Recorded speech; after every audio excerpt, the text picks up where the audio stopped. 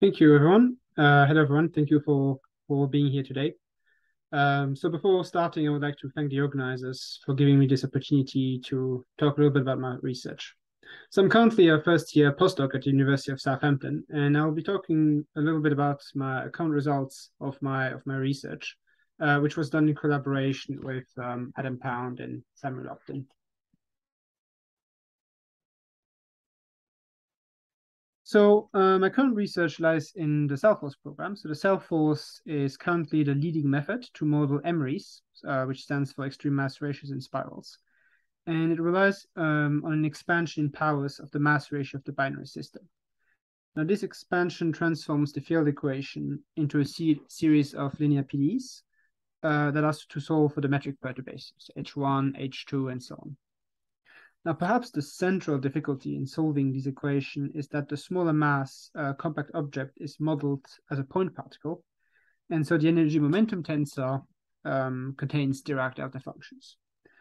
Now, one of the leading methods to deal with this is through what's called the effective source approach, where the full retarded field is split into two pieces, the singular and the regular pieces. Now, the singular piece contains all of the local multipole structure of the point particle and is effectively a particular solution to the field equation, while the regular piece is a homogeneous solution and is therefore smooth.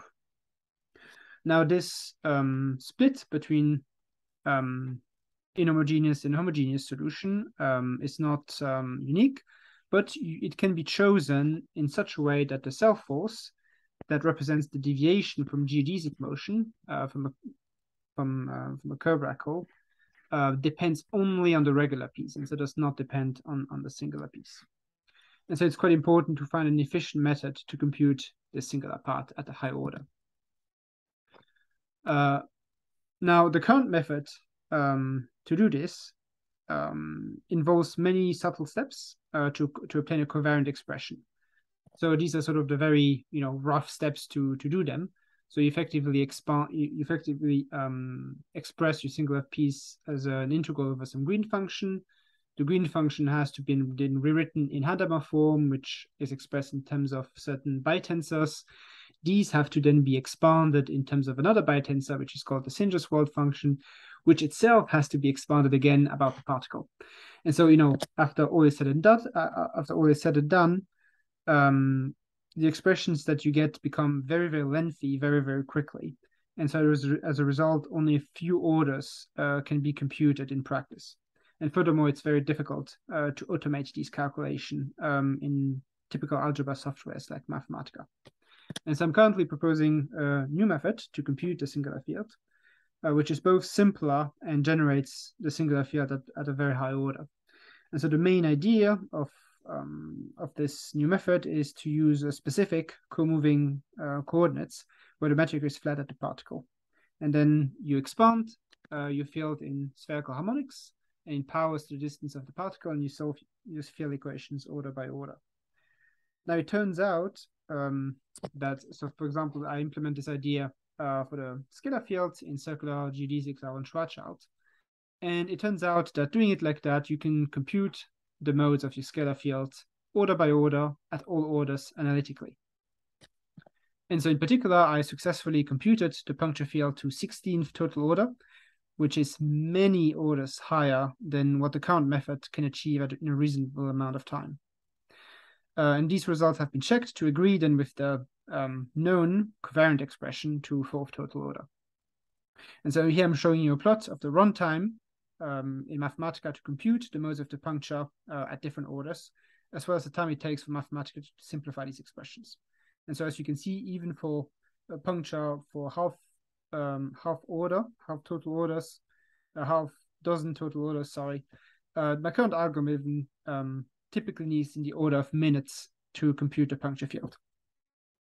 Furthermore, it also turns out that in those coordinates, the overall size of the modes of the puncture field also increases only linearly with the order, which means in particular that even at a very high order, evaluating them at specific parameter values is very quick and affordable.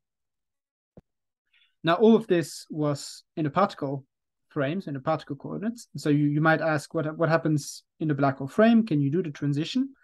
Now it turns out that for the M modes of the black hole, the M modes of the black hole frame can be computed analytically at all orders from the LM modes in the particle frame. And so in particular, I'm showing you some plots of the M equal to 0 mode of the effective source at different orders in the puncture. And so in particular here, I'm showing it to you by taking into account the first 3 orders of the puncture. So with those 3 orders of the puncture, the effective source is continuous, even if it's not differentiable at the particle. And then when you then crank up the algebra and you take into account higher and higher order in your puncture, the effective source improves in differentiability. So once you take into account the first 4 orders, it's then continuous in and once differentiable. Then at the next, it's then twice differentiable, and then it goes on like that. And for this presentation, I have it all the way to 7th total order, at which point the effective source is very smooth, as you can see. So for future outlook, so I presented to you a simple method to compute the puncture scheme at a very high order. And there are different directions that I'm currently exploring to extend this method. Notably, I'm extending it to the gravitational case, as well as, of course, extending it to the Kerr and eccentric orbits.